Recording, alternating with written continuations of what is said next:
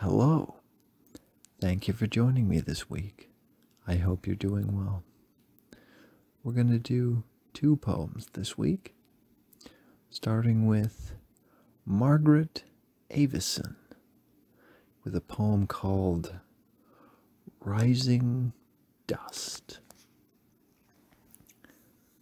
The physiologist says I am well over half water. I feel, look, solid, am though leaky firm.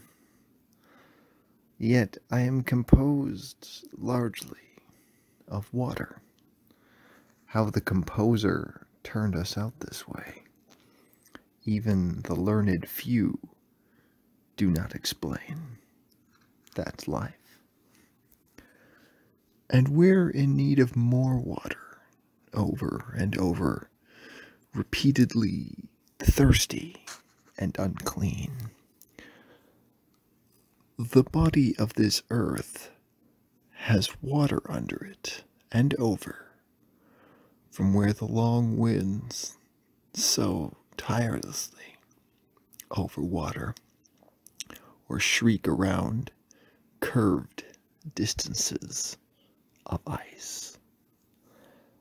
Sky and earth invisibly breathe skyfuls of water, visible when it finds its own level. Even in me, kin to waterfalls and glacial lakes and sloughs, and all that flows and surges, yet I go steadily, or without distillation, climate will, until a dissolution nobody anticipates. I'm something else besides.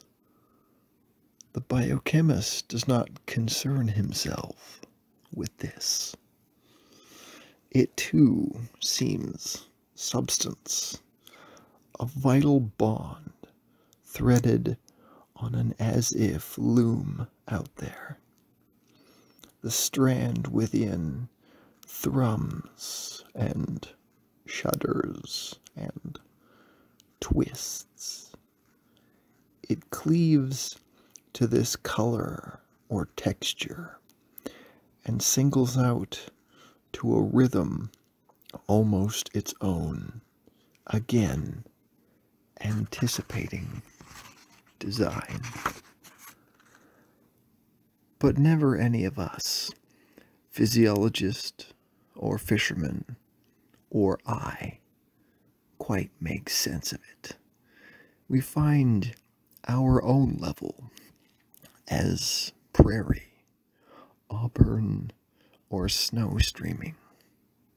Sounds forever the almost limitless.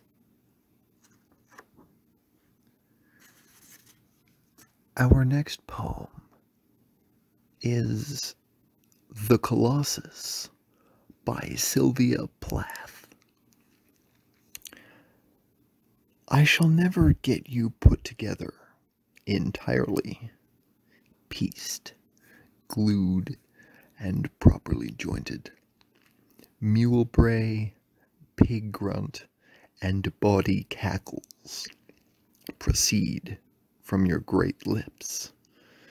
It's worse than a barnyard. Perhaps you consider yourself an oracle, mouthpiece of the dead, or of some god or other. 30 years now I have labored to dredge the silt from your throat. I am none the wiser.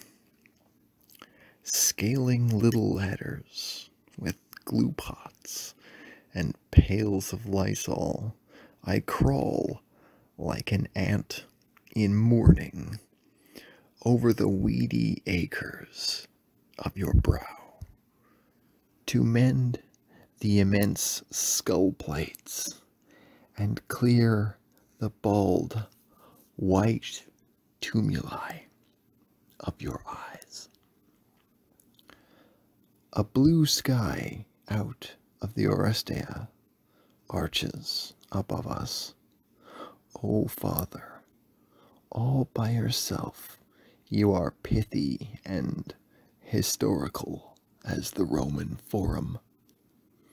I open my lunch on a hill of black cypress. Your fluted bones and acanthine hair are littered in their old anarchy to the horizon line. It would take more than a lightning stroke to create such a ruin.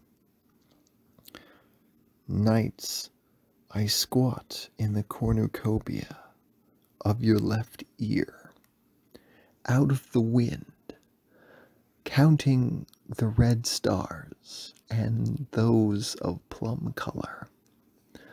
The sun rises under the pillar of your tongue. My hours are married to shadow. No longer do I listen for the scrape of a keel on the blank stones of the landing.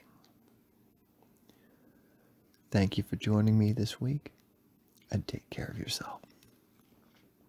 If there's anything you'd like to hear, let me know in the comments.